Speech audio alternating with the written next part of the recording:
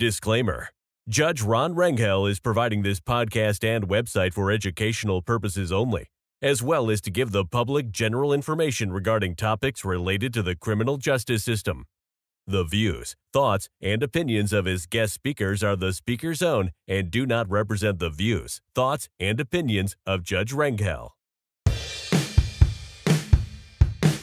All rise. You are now listening to Beyond the Gavel with Judge Ron Rangel, educating the public and expanding mindsets. Subscribe on our website, beyondthegavelpodcast.com, or your favorite podcast platform for more of the latest podcast episodes and updates. Welcome to Beyond the Gavel with Judge Ron Rangel. I'm your host. Today we have a very special episode. I'm actually very excited to be speaking to four law school students that just completed their first year. I want you to introduce yourself to whoever may be listening. My name is Karagan Kusak. I am from a small town outside of Victoria, Texas. Hello, Karagan. Hi, Judge. Thanks for having us. I'm Diego Lopez. I'm from Oklahoma, and yeah, I am a rising 2L at St. Mary's University School of Law. Hello, Diego. My name is Meghan Monahan, and I'm from Corpus Christi, Texas. Hello, Megan. Hello, Judge. My name is Ryan Blakey. I'm from Austin, Texas, also a rising 2L student at St. Mary's. Hello, Ryan. Thank you all so much for being here. You guys are law school students. This is an interesting time to be in law school. We thought it would be a great idea to have law students come in, talk about your experiences. So let's get started. What's it like? What's it like to be in law school in 2023? I mean, I would say it's actually interesting. One thing that I've noticed is the repercussions of what COVID-19 really did do. Work in the legal field right after COVID hit compared to now, you still see like the backup of cases and ever-changing laws that are now finally going in that were on hold because of COVID. So I would say it's pretty different. So we've talked about how COVID-19 has changed the practice of law and the courtroom. Has it changed the classroom in any way from your experience? For me, I graduated before COVID-19 hit, so going into law school, I didn't actually get that undergraduate student experience during COVID. But coming into law school this last year, you can see that inclement weather happens. There's still class because you could do it remotely with a day's notice and there's no issue. There's clearly more of an emphasis on electronic learning that now feels mastered, because I remember seeing students who were like doing a remote session in either high school or college, and they're like, I'm not learning a thing. This feels all over the place. The teachers are freaking out. But now you can see how streamlined it is. And that was, at least for me, the biggest perspective shift. What did you do before you went to law school, Ryan? I worked in an insurance defense firm as a legal secretary. And that was my first job out of undergrad. I had just majored in public administration and marketing. And I kind of just wanted a 9-to-5 job that paid the bills. And once I actually got into the law practice, I actually met lawyers, actually found out what they were like, and saw under the car hood, so to speak. And that was interesting enough for me to decide, actually, I do want to take my career further. At some point, you were like, I can do that. Exactly. Diego, you also started law school after a period of time in the real world. Is that right? Yeah, that's right, Judge. Yeah. What did you do? I, before this, owned a small energy marketing company out of Baltimore, Maryland. What we did was we purchased electricity and natural gas from private suppliers, and then we redistributed it. So for lack of better terms, I was a middleman. And Karagan, what did you do before you went to law school? I only had a semester break from graduating from undergrad to going to law school. The last year of my undergrad, I worked as a legal assistant at a criminal defense firm in Kyle, Texas. And I continued to work there while I applied to law school, studied for my LSAT, and then I came fall 2022 to St. Mary's. What about you, Megan? So I'm actually a KJD student. I never took a break between school. I went right from my undergrad program into law school. I graduated from Tech with a dual degree in political science and philosophy. And there I did a lot of government internships, but I never actually worked in the law at all prior to going to law school. So in your opinion, is there an advantage to going straight to law school from college? Do you think it's better to work for a while? What do y'all think? Judge, personally, I think it's a massive advantage, even if it's not, the 8-year break that I took. I think it's a massive advantage to work beforehand. One of the biggest things about law school is You have to learn how to time manage and get things done. There's no more babysitters. There's no more homework or essays kind of thing. It's either, granted, I speak for myself because I didn't go straight from undergrad to law school, but I think I have a better understanding of time management, and I think I have a better understanding of the discipline of how to work, having worked before coming to law school. It is baffling, at least to me, how different the undergrad homework and study, all of that prep experience compared to law school. You can really say it's apples to oranges in terms of how, like Diego said, you manage your time. And for me, also being in the workforce for a little bit was a good thing, because it's strict going into work every single day. When in college, if you relax, you don't really notice that you're relaxing. You don't have anyone that can look at what you're doing and say you actually need to press the gas down harder. There's more that you could be doing. And that's what I really liked about my law school experience this year, is it kind of showed me what I'm capable of. So what colleges did y'all go to? And Megan, I know you got a political science degree. I went to Texas Tech. That's right. I went to Texas State and I majored in psychology. I went to the University of North Texas in Denton. And I went to the Oklahoma State University, and and I got my degree in management science with a minor in information assurance. So you're the out-of-stater. Yeah, I'm the out-of-stater, which, to be fair, Oklahoma has always been looked at as Texas', younger brother. And now that I'm here in Texas, it's hard to disagree. You're the baby brother. I'll concede that. I'll concede that point. Nothing wrong with that. The baby brothers get all the advantages. They get all the perks. So why St. Mary's? Why did y'all end up coming to St. Mary's Law School? So I initially chose St. Mary's because I guess I'm not a typical student in the fact that I do have a family. I have a stepson that I raise and a fiance, and we live in Bulverde, which is 30 minutes north of here. And so that was a big factor for me because I just couldn't see myself going off 6 hours away from everybody. And also my scholarship from St. Mary's also helped push me in their direction. So you were already home. Yes, this is home for me. All right. What about you, Ryan? For me, it was a little bit just the convenience of location. I have a fiance who has a career in Central Texas, and I also want to practice in Central Texas, and St. Mary's was an accessible outlet for that. And also the reviews I got from alumni were powerful enough to where I was like, this seems like a good institution. Really, 3 years is not that long. You like San Antonio? Definitely. And frankly, as an Austin resident, San Antonio's been a breath of fresh air because it's become a very overpopulated area in the last 5 years. Something about Austin. Yes. Yeah. And being able to come to San Antonio where things are a little bit more spread out, a little bit better planned from a city development standpoint. And there's so much to do. That side of San Antonio that I hadn't really seen is really cool to see. Very nice. Megan? There were a lot of advantages to coming to St. Mary's. I mean, I'm closer to my parents and my grandfather now that he's getting older because they do live in Corpus. I mean, I did put my engagement into a long distance engagement because my fiance still goes to Tech. And I did it for the money. I mean, it was entirely a money move if we're being realistic. I think that too many people stress about finances and where they're going to go, whether that's public or private. But I think so many law students, like everywhere in the country, they kind of deter themselves from going to private universities because they think the price tag is higher, but they offer more scholarships to compensate for that. So I think that's also an issue with just admissions education. But that's why I picked St. Mary's. So I picked St. Mary's for a multitude of reasons. I think I'm on same boat as everyone else that, pat on the back for St. Mary's for offering a ton of scholarships to its students. I got a pretty hefty scholarship from them. But additionally, on top of that, I've always wanted to be a Texan. I grew up in a small town called Altus, Oklahoma, and I mean, I could throw a rock to Texas border if I wanted to. So I've always wanted to be down here. My family loves Texas. My sister's in Austin. My brother's in San Antonio. So when I opted to start looking for schools, my brother-in-law, who practices in Austin now, he said, hey, listen, you should look at St. Mary's. So when I saw that St. Mary's had a law school, I applied. And, they gave me a hefty scholarship and they asked me to come down. So sure enough, that's why I chose St. Mary's. You guys are talking about scholarships. You're talking about money. How significant is that in deciding where you're going to go to law school? And is there enough help available for people that are thinking, I don't have the background, I don't have the money to go to law school? Is there something that they can do to help them financially?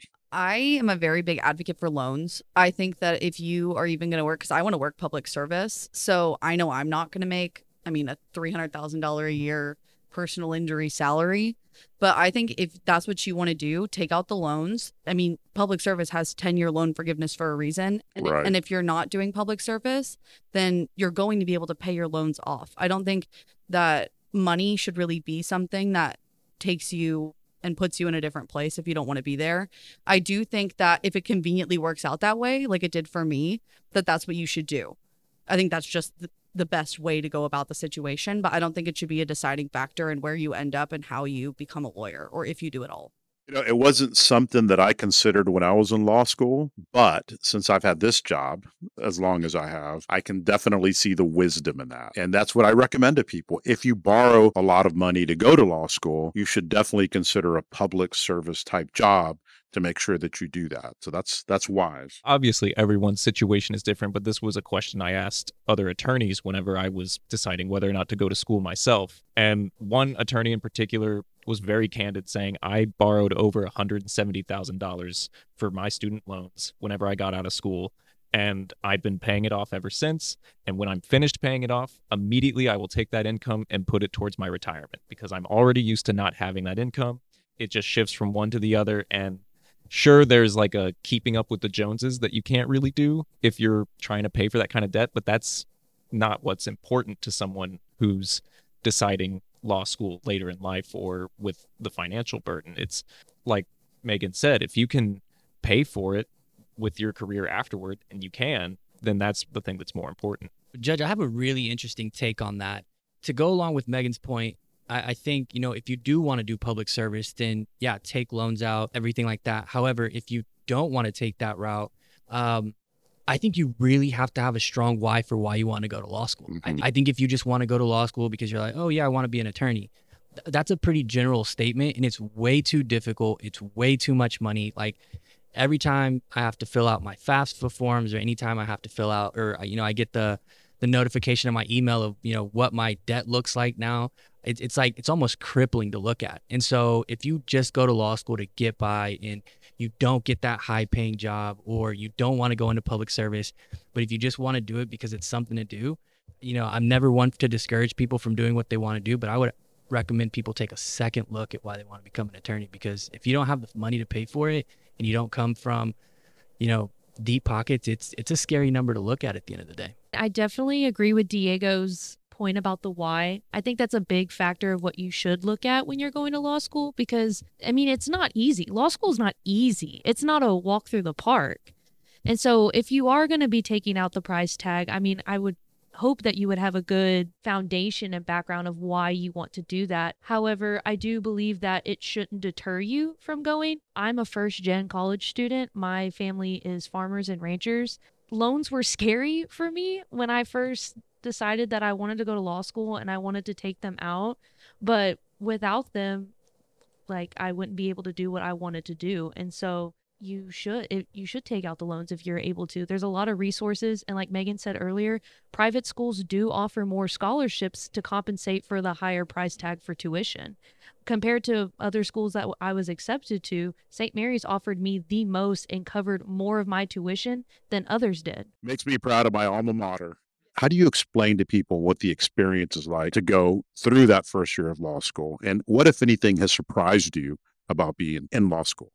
Judge, I want to take this one over because I've thought about this question so much, right? My sister and my brother-in-law, they practice. I have friends that practice, and every single one of them, everyone tells you what their law school experience was like. This is what you got to do. This is how it was for me, this, and that. And what I realized is that it is everything they said and nothing of what they said, all in the same coin. It's unique to you, to your experience. And at the same time, looking back, for me, I started law school 30 years ago. And every time I see classmates in the courtroom, in the courthouse, we still go back to those days and hearken to the experience that we had and how much of a great time we enjoyed being together. Ryan? To jump off of that, I got the same kind of advice, that just cacophony of it's going to kill you, but you're going to love it. And I think my big fear going in was it's a major decision, obviously. And you're scared the first day you're going to sit down that you're going to just immediately, the Charlie Brown parent womp womp womp womp whenever the professor starts talking, that you're just going to hate the material and you're going to be like, I made a giant mistake. And for me, that was almost the best part, is that once you're there and you're actually learning, you're in a great experience that goes by so quickly because you're just stressed out the entire time. But because you're actually working towards something, it's not something you're hating at the same time. And the big kicker too is my realization was my support system was everything. And I had my fiance, I had my parents, not even like a financial support, just that emotional support that you can turn to. It's the most you've ever worked, most likely. That was the experience for me, is that, like Diego said, it's everything everyone's ever told you, but then that individual time you're having is what's going to kind of be your core personality that comes out. And the emotional support is a big thing. And so that's when we reflect and recognize how blessed we are to have that. So when people ask me about my first year of law school, I tell them how I was in a constant state of fight or flight the entire time. And it's not necessarily I just was scared because I didn't want to fall flat on my face. This was been a dream of mine for as long as I can remember. And so I just didn't want this to be a flop, basically. But I wouldn't have had it any other way. I think the best way also to describe was learning through a fire hose. But I loved it. I loved what I was learning. And even now with my internship this summer, it's so cool to be like, hey, I learned that in class and I actually understood that, and I can apply it here and how it relates to the real life workspace.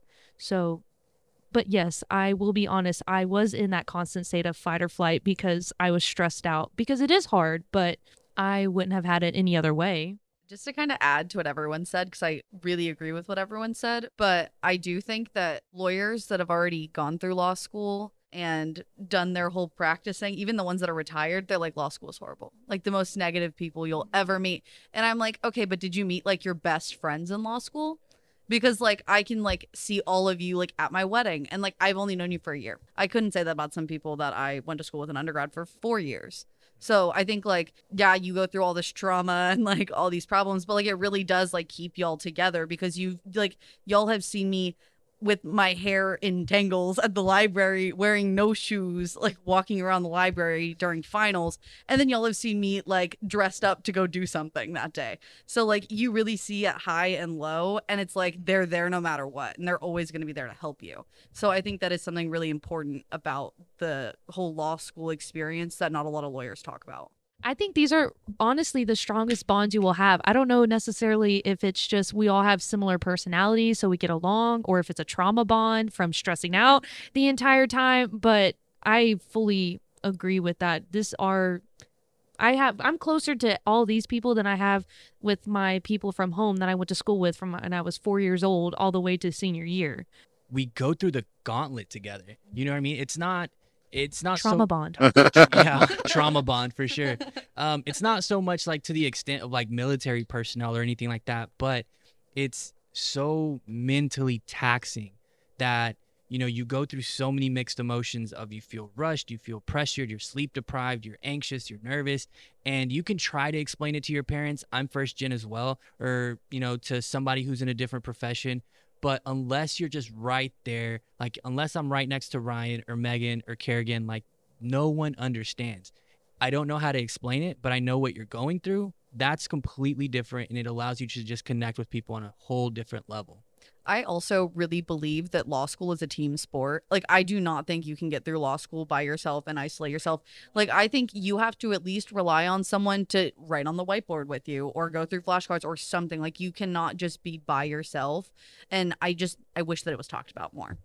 To Megan's point, it's absolutely true, because especially now where there's shared drives of information, there's people that are exchanging notes, making friends it's the network that you're building for the rest of your life. And if you are an introvert, that's one way that you have to go out of your comfort zone. You have to find people that are just as passionate about the material as you are and are willing to not help you, but just work in collaboration on the subject matter, because it's impossible to try and take it in all by yourself. Yeah, and a part of that is the structure of law school too, right? I mean, I don't know if everybody understands, but first year, all of you are in the same section. Is that right? Correct. Yeah. Yeah, Section B. Yeah. Section B is the best section Oh, every yeah. year. Say that one more time for the record. For the record. It was back then, it is, and it is today. So every single class your first year, you take together. I mean, all 30 hours, you got the exact same people. You're going through the exact same experiences. You complain about the exact same professors, the exact same work. You know, is this fair? Is this not fair? So you're going through all of that together. And that really is something that's special that I don't think that a lot of folks in society recognize that that's what it's like to go through law school. Let's do a quick Q&A break. We'll be right back. This is Q&A with Judge Ron Rangel. Submit your question today at beyondthegavelpodcast.com. Welcome to the Q&A break. We got a question. How do you keep up with the changing laws? Well, I know that for practicing attorneys, continued legal education is a huge component of your day-to-day. You go through the Texas State Bar website. They have a myriad of topics that you need to pursue in a certain amount of hours that you have to meet.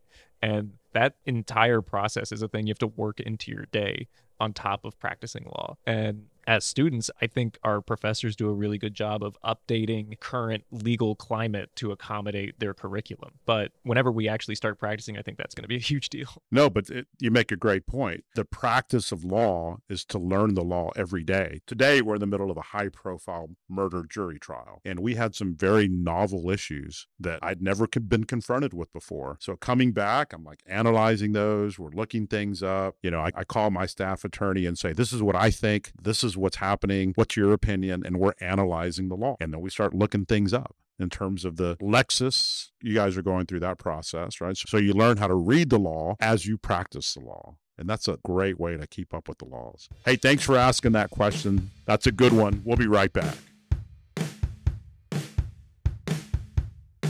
This is Q&A with Judge Ron Rangel.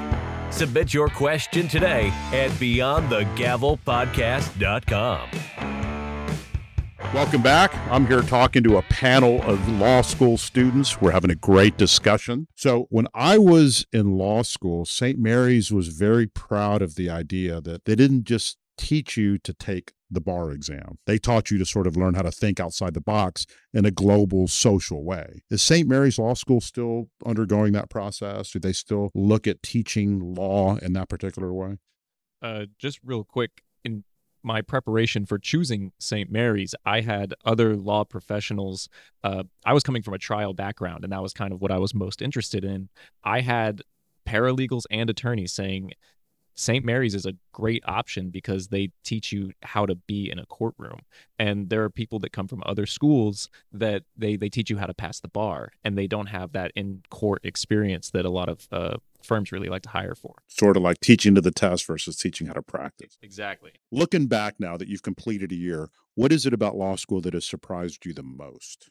Definitely that I don't have to dress up every single day because, as we know, I would not live. I wear hot pink slides to school every single day, and if I had to wear a suit, it would not work. I think one of the biggest myths that I debunked in law school was the fact that I was not allowed to have a life outside of law school.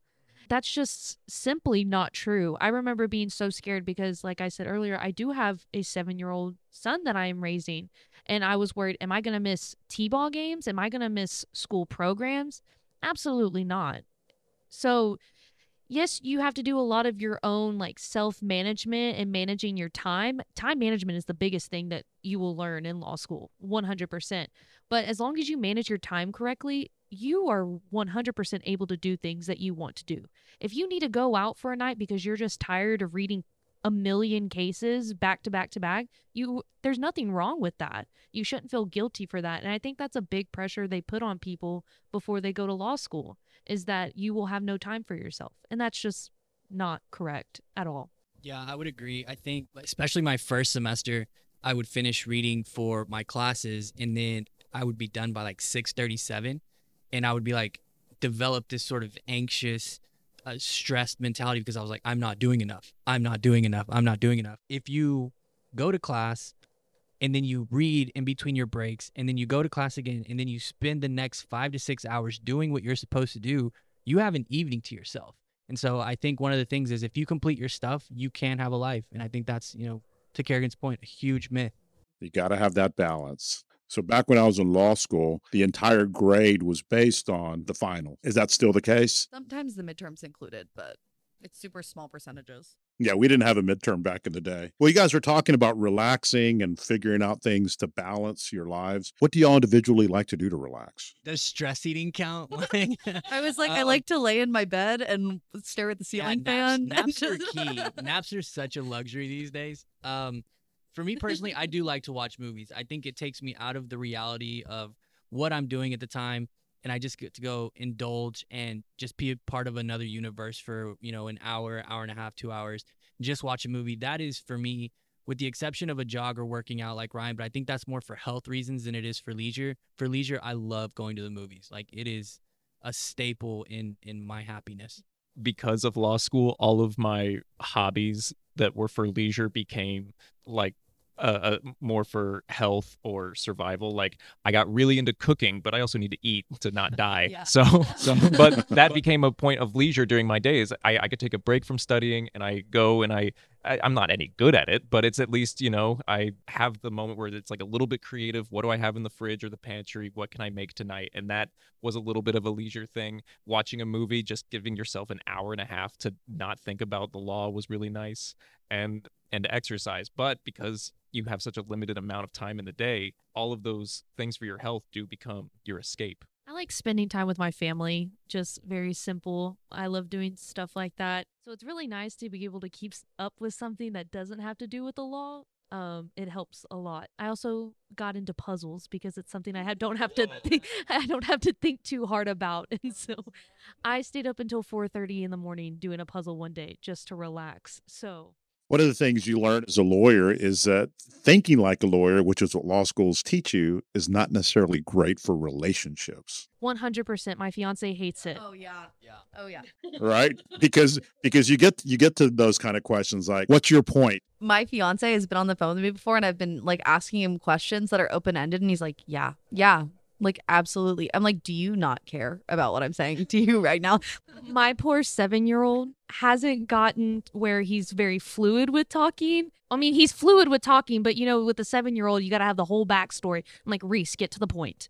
After your first year of law school, what is it that you've learned about the profession of law? All of you are doing this in between years type internships, jobs. What have you learned? The biggest visual cue that I've taken immediately is how different working versus studying the law is. And I think people who did, kindergarten through law school, whatever is that K-18?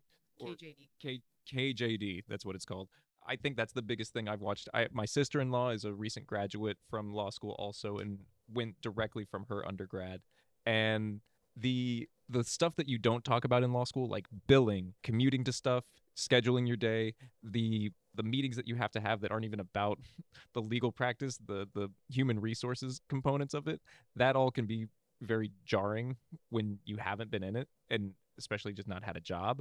There's also like the understanding of kindness that I've observed too, where people bring you along into it, and they're like, we understand that you're a student. This is what it's like to be an employee.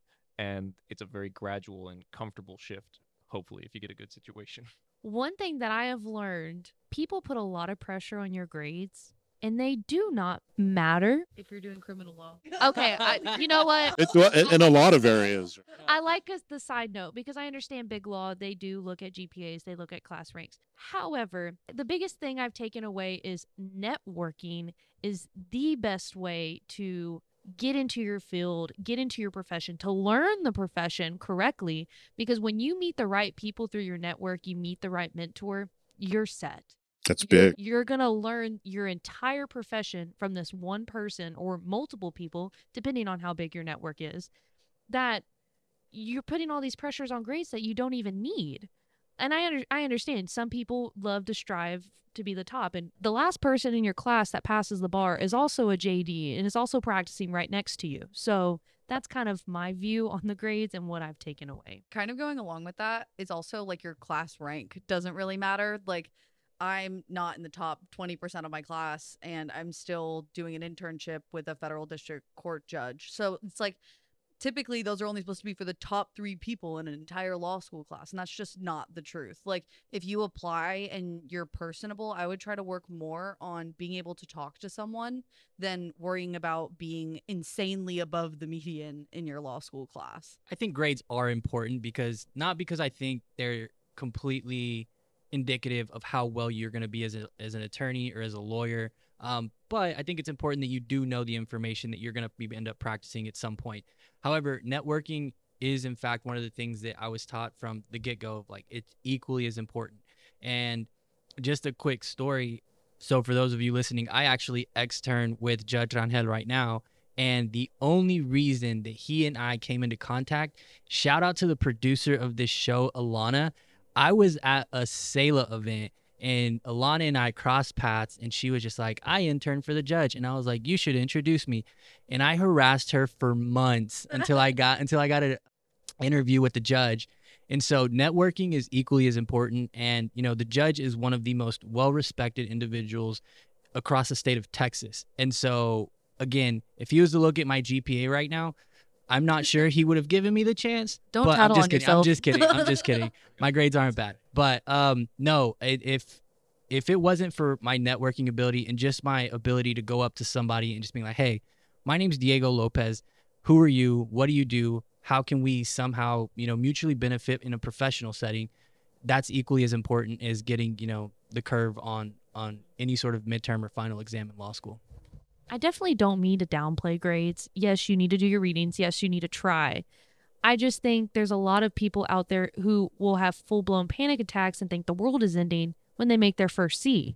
Yeah. And unfortunately, we're all going to make C's at some point. That's right. Just how law school is going to be, especially with the bell curve, especially because you're graded against other people. And some people are going to have stronger suits in business law, and some are going to have stronger suits in criminal law. So I don't definitely mean to downplay the grades. I'm just saying that it's not the end of the world, and it's not going to make or break your career. I think the larger point that I learned from other professionals is I think law school makes you feel like if you don't hit a certain point or a certain X, that the world might end and that your entire ecosystem might collapse. But really, at the end of the day, you're doing your work. That's good enough, and everything will be fine. And if you're doing what you love, that is even more of a fact that you can expect. Is there something looking back that you wish you knew about law school before you applied? Like, you're thinking, if I would have known that. Yeah, for me, Judge, it's, and people tell you this, but I think if I would have taken it to heart, it would have alleviated some of the pressure that I put on myself, is that everyone and their dog is in the exact same mental space as you. Like, if you're out here thinking, I'm not doing enough, oh my gosh, like the paper I just wrote is awful, or hey, I don't know what I'm talking about, or hey, like I just went to property and he spoke complete Latin. Everyone else thinks the same way. And sometimes I look at people, and some individuals just have, you know, they're walking around with their chest out and they're just like, no, I got this. And you're just like, I don't. So then you get in your car and you drive home and you're just like, wow, I may actually not be intelligent. And that's a scary thought in itself, but just knowing that everyone else really is in the same boat as you, everyone else is just as stressed out, is just as anxious, just as concerned that their paper's awful. You know, if you take that into heart and you really just like give it your best effort, I think you're fine. But I really wish I would have listened to everyone else who said everyone else is in the same boat as you. So don't kill yourself over that.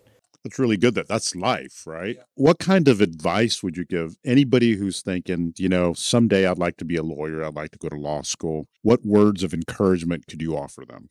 For me, I didn't consider the legal profession until I started working in it because, like I said, no one in my family kind of knew what being a lawyer was really like. I mean, if you watch The Simpsons, you assume Lionel Hutz is the template for what it's like to be a practicing attorney, or you just think you're going to end up on a billboard. And the fact is, it's a labyrinth of different jobs in different industries. You can really find what you want to do, and you also get to interact with crazy cool people. I'm talking to a judge right now. We had a federal judge come to our property class who said he was classmates with President Barack Obama. And Barry. Right, they're on a first name basis. Excuse me. It seems he's closer with Michelle, but The advice I would give is try to find people in the legal profession and ask them why they enjoy it, why they got into it in the first place, and maybe what they don't like about it, and find out really the bad stuff to see if going forward that's something that you could deal with as a career. I think my biggest advice would be to follow your passion, because I think that's something that some people get out of tune with when they come to law school. They think they have to conform to what everybody else is doing, and that's not something you should try to do. I know people have tried to talk me out of what I want to do. I do want to end up doing criminal defense. That's just where I'm passionate about. And that's why I have this drive and this love for criminal defense. But I know a lot of people have looked down on me because of wanting to do that. How can you represent those people? Like, how can you defend somebody who's committed a crime? But at the end of the day, we're all human and we all have rights, is how I see it. And I just don't want people, I don't like when people try to talk others out of what they want to do and out of their passions because they think they know better. You really need to look at yourself and figure out if you can do defense, because you have to be able to represent someone in the best way possible. And if you don't think you can do that, you're doing them a disservice by representing them. So I think especially if you're interested in doing criminal law, my best advice is to pick a side almost kind of in advance, because if you don't think that you're able to do that, and you'll be able to try that in law school through internships and different experiences and networking, but you have to really think about what's best for the client and not what's going to make you the most money and give you the most prestige. Very nice. Well, y'all have an opportunity to ask me anything that you want. What kind of questions would you have for me? I have a question for you, Judge. I know you're going for your 5th term, so in your terms here, what's been the most difficult aspect of your job? For those that don't know, judges are elected for 4-year terms in Bexar County and in the state of Texas. That includes county courts at law, justices of the peace, state district courts. Appellate judges are elected for 6 years. Because I'm in the criminal law field, the hardest thing for me is sentencing people who I know are not evil, don't have this bad heart, and tend to hurt people, but people who get involved in some cycle where they sort of lose control of what it is that they think is important. They forget who they are. And as a result of that, somebody gets hurt. Judges are required to keep the community safe. On occasion, you recognize that the only thing that you could do to keep the community safe is to incapacitate someone. And so that's a very difficult position to be in. Judge, I think as a panel of law students, my question is, what do you remember of this moment before your 2nd year of law school, right after your first one? Is there anything you would go back to your younger self and remind them before they started their 2nd year? When I finished my first year, I got a job that first summer in Corpus Christi in an admiralty firm. And basically what I had to do was look at depositions and discovery and boil them down for the attorneys that were in the firm to recognize what it is that they needed to focus on in trial. I also had to look up the law, legal research. And so back then it was very different than doing it now. I remember getting out of work each day, going to, at that time, she was my girlfriend's house, who ended up being my wife. And I would tell her, every day, I am miserable. I made an absolute mistake going to law school. In my mind, admiralty law was what a lawyer did, because that was my experience. Looking back, I recognize all of the avenues as it relates to a career that people can choose to pursue. And that is a wonderful thing. Just knowing that the law touches every single thing that we do. And I knew that I wanted to be involved in constitutional type principles, because for me, it's always been civil rights. Civil rights has always been the driver of my education, which included my undergraduate field. Looking back, I think I've been very fortunate. As Diego, you mentioned, the importance of having mentors, people that are in your career that you can look towards and that can guide you and that you could learn about the profession from. And then the rest of you talked about things related to the support that you have in your families and in your relationship. Those are very important things. And I spent a lot of time cultivating a career. The most important thing would be to couple that with your relationships and make that into something that's fulfilling and whole? That's a good question. Don't forget about your personal life. Don't forget about appreciating that journey that y'all are talking about. Well, arguably, interning or externing with a judge is something that a lot of law students seek to do at some point in their legal law school career, even if it's civil or criminal. What is something that candidates have done in interviews with you that has impressed you? You guys have kind of touched upon it, right? There's much more to it than just the knowledge that you bring about law school into what you're doing. The most important thing to me is, what's your presence like? How do you see the world, right? Do you understand that the people that you're dealing with are human? They have feelings, they have emotions, they deserve your concern.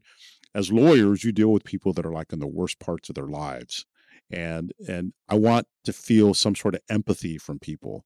I want to feel students that have that care about the deeper world and the deeper person, and looking at the big picture in a way that is recognizing that they're just one little part of society, and that the best part of being a lawyer is to make the society around you, that microcosm, better and improve it.